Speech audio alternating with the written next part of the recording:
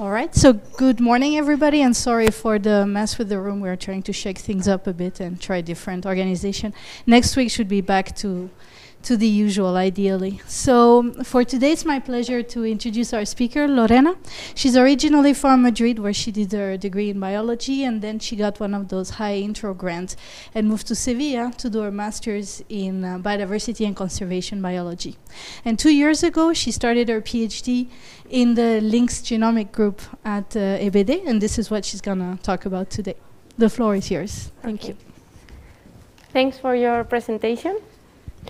I'm glad to be here presenting my thesis plan, which is about inter- and intraspecific adaptive divergence in the Lynx genus, directed by José Antonio Godoy. And firstly, I would like to present you my work group, whose members are Laura Soriano as the lab technician, Enrico Bazzicalupo, the PhD student, and as I have told you, José Antonio Godoy, the principal investigator. So, with this in mind, I'm going to start with the conceptual framework of my thesis. I would like to present you my model of study, the Lynx genus. It is formed by 4 species, and this is a good model for studying evolutionary divergence because of some reasons I'm going to explain you later now. The 4 species are the Lynx canadensis. I will refer to as Canada lynx. Lynx rufus, I will refer to as bobcat, Lynx lynx, Eurasian lynx, and Lynx pardinus, the Iberian lynx. One of the reasons that makes Lynx genus good for model for evolutionary studies is their contrasting demography. This means that these 2 species are from North America and Canada, Canadensis from Canada mainly, and from North America, the bobcat. Lynx is well distributed among Eurasia, Russia, and the Pardinus, the Iberian lynx, endemic of the Iberian Peninsula. Also because they differ in ecology traits as the diet habits. These 2 are specialists, while these 2 are generalists, are they different in sizes. These 2 are smaller than the other one. But also their different environments, as you may see, they are well distributed. So there may be selective pressures because of different environments. And the last reason is the overlapping ranges. You can see here that they both share habitat. So there's an overlapping range where they can and they do hybridize. And also for the past, Iberian and Eurasian lynx has a past of hybridization because their habitats also were shared to a point. Okay, talking about the divergence story of this genus, the first inference was made at the end of the last century, and it infers Canada and Eurasian lynx as sister species based on morphological traits and some gene sequences. The next phylogenetic tree was inferred in 2006 and include autosomal, sex-linked, and mitochondrial gene segments, and puts now Iberian and Eurasian lynx as sister species. And the last inference, the most recent one, again infers Canada and Eurasian lynx as sister species. This study was a whole genome sequence study focusing on low recombination regions of the genome, of the chromosome X. And that's why these regions are resistant to gene flow, because they are of low recombination. And they show a story of hybridization between Iberian and Eurasian lynx. Okay. But I have been talking about evolution, but what evolution exactly means. Evolution is a change in allele frequency through time, and there are 5 principal mechanisms of evolution that are mutation, gene flow, non-random mating, genetic drift, and the last, but the most important for my thesis, that is selection. Selection means that heritable traits may be causing differential survival and reproduction of the individuals carrying these phenotype traits. So we have different types of selection. One is the establishing the selection that this favors the string values, as we can see, for example, in offspring number of offspring. The other one is the disruptive selection, the contrary, that favors both streams. As we may see in, I had an example, in the big size of Darwin Galapagos. And the last one is the directional selection. In one stream value is select. And this is what I'm going to focus on. It can be negative if it's a deleterious allele and it will be disfavored, or positive if it's a beneficial allele and will propagate in the genome. And that's the mark it will look like in the genome. I'm going to focus my thesis in positive selection because they leave a conspicuous footprint on genome and as the primary mechanism of adaptation. There are two approaches possible to assess this positive selection from two perspectives, the micro and the macroevolutionary. And these two perspectives talk about when the events were caused, in concrete, particularly, microevolutionary talks about recent selective events, and so it's good to be within a species, and macroevolutionary about these deep past selective events, and that's what it is suitable for analyzing selection between species. Now, going into objectives, these are the three main chapters of my thesis, and what I have told you before, I'm going to try to identify adaptive divergence in, between, and among Lynx species. And then, finally, the fitness from a macro and a microevolutionary perspective. And then, finally, the fitness consequences of introgression between Iberian and Eurasian lynx. OK, going through the methodology. The data we have for this study is 175 mid to high coverage samples, whole genome sequence with Illumina technologies and distributed that way. Also, the computational needs are the SESGA servers, Finisterra servers, and EBD genomic servers. And my code editing and storage is in GitHub. You have here my link. Don't judge my code, please. I'm learning. OK. About the data preprocessing, we have three main steps. The first step is the DNA extraction and sequencing. From this step, the most important is the last step. When I receive the raw file, the raw reads, I have to align them to a reference genome. In our case, we're using cat genome as the reference for the 4 Lynx species. And then we do a variant calling. Variant calling means getting the SNPs, the variants of the reads. And the variant calling file pass through a different step of filtering to clean the data, and I get what I want to analyze. OK, the next step is phasing data. In this step, we go from genotypes to haplotypes. And what does this really mean? This means that when the data is unphased, I got this type of genotypes, and I don't know if this G's usually tends to be with the A or with the T. And with the phasing process, we sadly know the typical haplotypes. How are the typical haplotypes? And that's one of the steps I did to the data. And another step was polarizing data. Polarizing data means inference the ancestral and the derived allele. The ancestral allele is the one who is present in the most recent common ancestor, and the derived is the one who is specific of my lineage. How did I make this?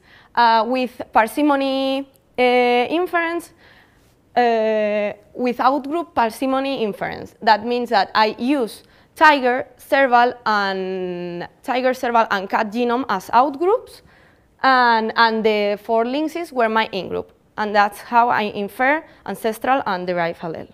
OK. Going through the first chapter, the microevolutionary approach. In this chapter, I aim to identify functional sequence through genome scans, and what I try to see is the selective sweeps. What is a selective sweep? A selective sweep is a reduction.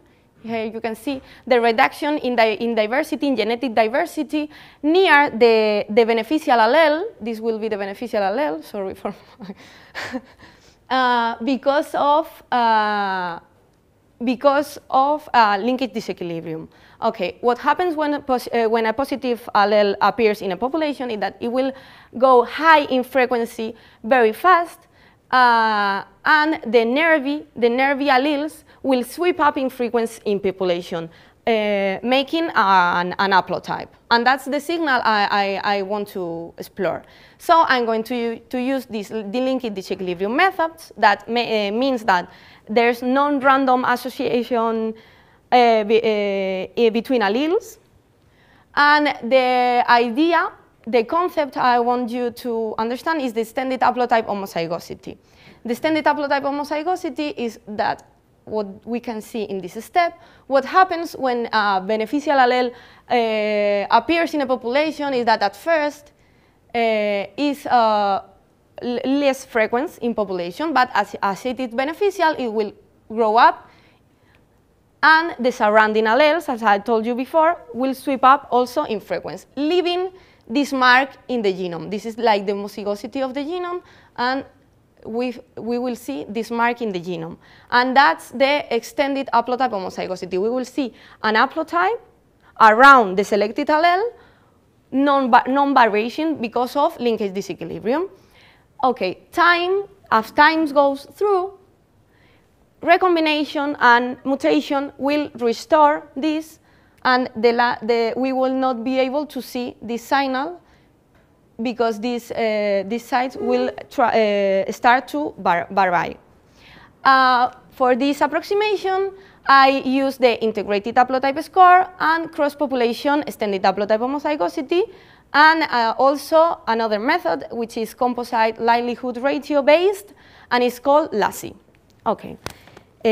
Now I'm going to show you preliminary results from this chapter. What we have here is the genome positions at the x-axis from chromosome A1 to chromosome F2 at the same here. These are two results from two methods, two different methods. Are in y-axis the score of the methods. The main difference, one of the difference of the two methods is what we are looking for. These points are SNPs, variants, particular variants, while these methods looks for genome windows of 100 variants, okay? So from these methods, what I want is the outliers. I cut off and I extract the extreme values of the distribution, okay? But not only this, I did a double check in order to not having false positives. And what I did is that I only consider those regions that are positive outliers for both methods. And that's what we can see in this graph. In this plot, I represent with X the integrated haplotype score results, outliers, and with points, the LASI outliers. And here, what we can see is the region, the intersected regions. So these regions are putative selected regions of the genome of particular bobcat. That's an example. Okay, with these regions, I pretend to do a gene enrichment analysis, and that means looking for genes, proteins, or functions overrepresented in these regions that will be say that these are selected. Okay. But not only this, I also make a species comparison to see the similarities between species in these overlapping, in these regions putative selected, and also the difference with the cross-species analysis. This analysis is the same as the other, but what we can say from here is the differential existence of this extended haplotype homozygosity present in one species but not in the other. So this outlier will talk about that one of the species has an extended haplotype homozygosity that is not present in the other, seeing the difference between species. Okay, for the second chapter, we're going to identify the adaptive divergence from a macroevolutionary perspective. And here, I try to identify functional sequences with lineage-specific acceleration.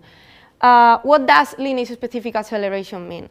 Well, typically, it's an excess of non-synonymous substitution. Why an excess of non-synonymous substitution? Means selection acting in this area. You can imagine that non-synonymous substitution means changing not only in codon, but also in protein, and maybe in function, in the protein function. So if you have a genomic region which is enriched in non-synonymous substitution compared to synonymous substitution that doesn't change the amino acid and so doesn't change protein function, is maybe because selection is favoring this region, this coding region. Okay. But also, we are trying to assess adaptive divergence in structural variation among species. And that means deletion, duplication, insertion, and inversions. That's difficult to assess when you have gene segments, but as we have a genomic level, we will try to assess this structural variation. So, well, okay, here you have the deletion, duplication, insertion, and inversion. With the novel genome assemblies up to chromosome level for the 4 Lynx species and comparative phylogenomic tools using branch size test, we will try to assess this lineage-specific acceleration, as I have told you. And with the results from this, the same as in the first chapter, look for overrepresentation of genes, proteins, or functions. The third and the last chapter of my thesis will be the fitness consequences of introgression between Iberian and Eurasian lynx. As I have told you at the start of the talk, the most recent inference of the phylogeny of the lynx genus put Canada and Eurasian lynx as sister species, but having into consideration that the Eurasian lynx has a long story of admixture with Iberian lynx. What does this admixture mean in terms of genome? Here we have 2 species, and when they hybridize, the genome starts to share sequences, and at the end what we have is something like that. We have an organism that shares parts of the both original species. So this introgress region from hybridization can have a beneficial, which is adaptive, or deleterious, which is maladaptive result for the recipient species. And here we have the 3 potential outcomes. The species with recent introgression, this recent introgression could be neutral, so it will be it will pass through time the same as neutral regions in the genome. Maladaptive, so it will tend to disappear. And adaptive, it will tend to increase in frequency in the population or in the species, in the recipient species. So with that conceptual framework and with the results from my partners, Enrico, that evaluates admixture pattern between the Lynx species, and the results from Daniel Kleiman that has characterized genetic load in Iberian lynx, knowing genetic load as deleterious mutation, deleterious selection, negative selection. So combination of these results with my results about selection patterns across the genome between and in species, I will try to assess the fitness consequences of introgression for these 2 species. And then, to sum up the implications of my thesis, that the results derived from this thesis aims to clarify the system tracing and characterization of different local adaptations in and between species, if selection had a clear effect in lineage diversification, if introgression as the result from hybridization between Iberian and Eurasian lynx has result in fitness changes, and to find out the convenience or not of considering hybridization as a tool for genetic rescue. And thanks for watching. That's all.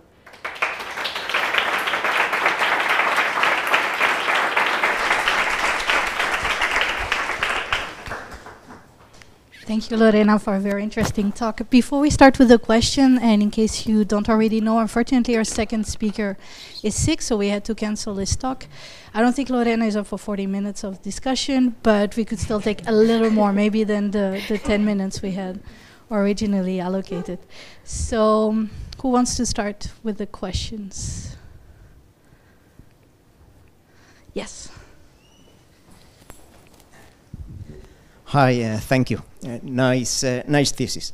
So you defined evolution as the change in allele frequency through time, which I concur with that definition. But genetic drift is the change in allele frequency over time too. I mean, it's a different behavior, different dynamics. So from the map of genomes that you have, and I think that you have a large sample size there. Yeah, exactly. So my guess is that you know where these genomes come from. I mean, individuals living somewhere. Yes.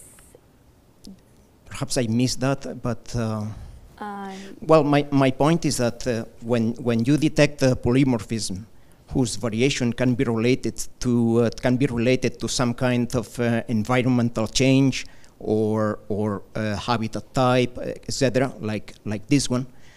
So then you know that you got something that can be under selection. So are you considering to relate the genomic variation that you will find with some sort of ecological cue or putative selective pressure that this kind of distribution maps can give you? Can you repeat it, please? Sure. Sure. So all these individuals come from different places that you can characterize ecologically, right? So one way to define or to differentiate the drift from selection is when you have polymorphisms whose variation can be related to ecological differences from where these individuals have been grown, etc., etc.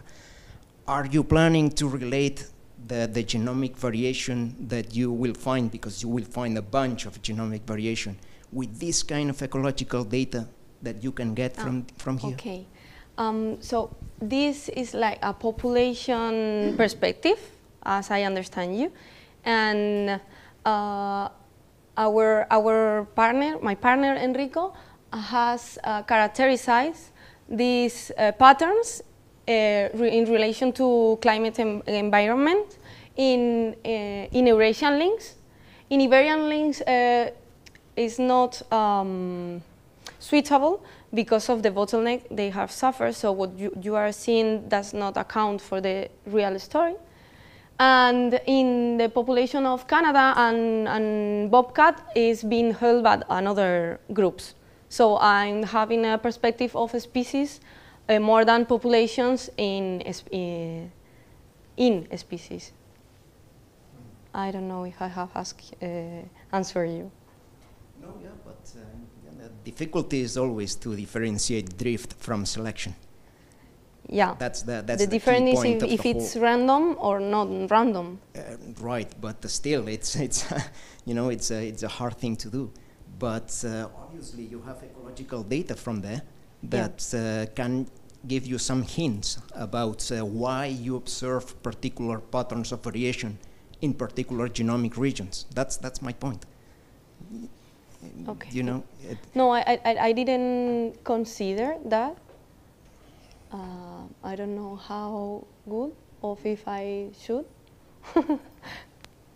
Well, give it a thought. Okay. Anyway, thank you. Thank you very much.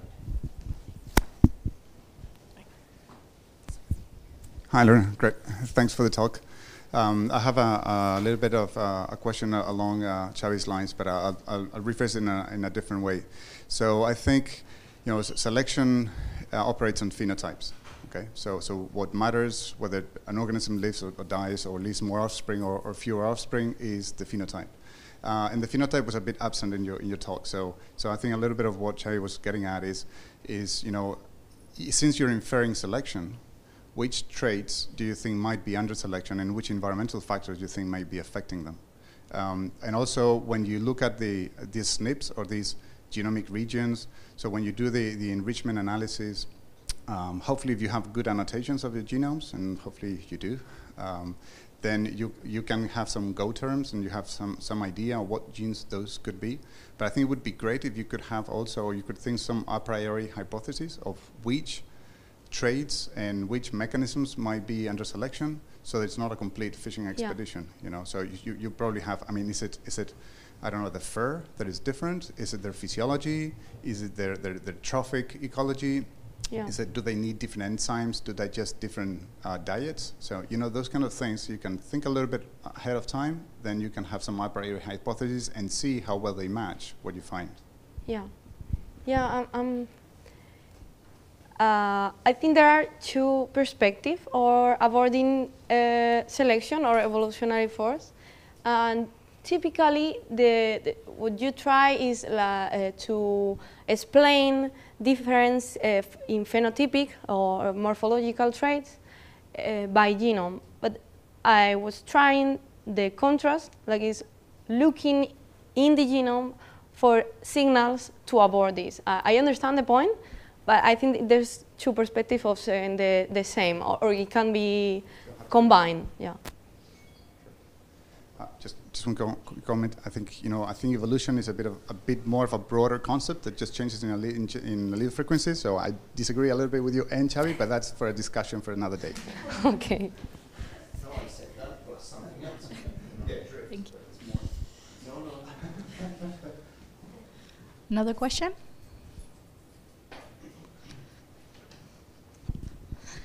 I'll have one for you, but did somebody raise their hand? No. Okay. Can you show just your last slide? This is a question from somebody your work is not my area of expertise at all, but you mentioned how hybridization could be used for, I want to say genetic rescue, was it? Yes. And so my question is, can you explain concretely how this works? Having conservation, like genetic rescue in... Yeah, or how this could be applied for conservation. The idea is that at the start of the Iberian Lynx conservation program, they consider the need of genetic rescue from the Eurasian lynx. With my thesis, I pretend to avoid if the introgression, the past hybridization process and the introgression that now we can see in Iberian lynx has a positive or a benefit consequences in his genome, so that we can assess if it is convenient or not the hybridization with this species, and also knowing that the sister species is Canada one and not Eurasian one. No, the contrary. You know, Eurasian and Canada, the sister species. So having everything into consideration, we could assess if it is convenient or not. Thank you. More questions? Yes. I just had an easy curiosity question. I was wondering how you get the sample. Are they just blood samples where you get the DNA from? I think they are blood samples, but from collaborators. Okay. And someone from our projects. And I don't know, my director knows better about it.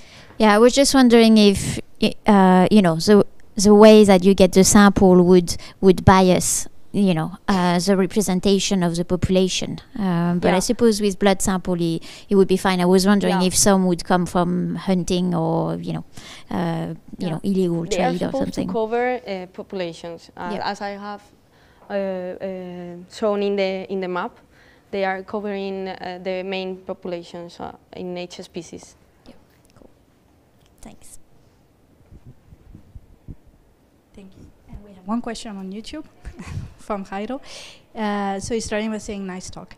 And following the question of the previous questions, is there any possibility that the different number of samples from the different species of lynxes could affect your result? The second part, yeah, you have almost 20 samples from both American species, but more samples from the European species. Yes, so. yes. That's why. That's because they come from different projects. As I said, these come from collaborators, and these are from different projects.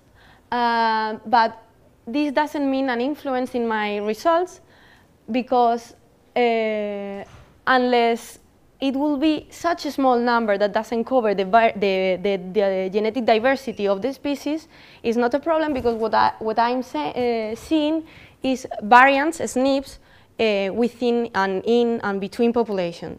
So if I have 100 or 200, the genetic diversity of this species is what this is, and cannot be overestimated. Thank you. So we have room for one more question, and if not, no, going once, twice, no more question. So thanks again for your talk. Thank you. And good luck with everything. Thanks.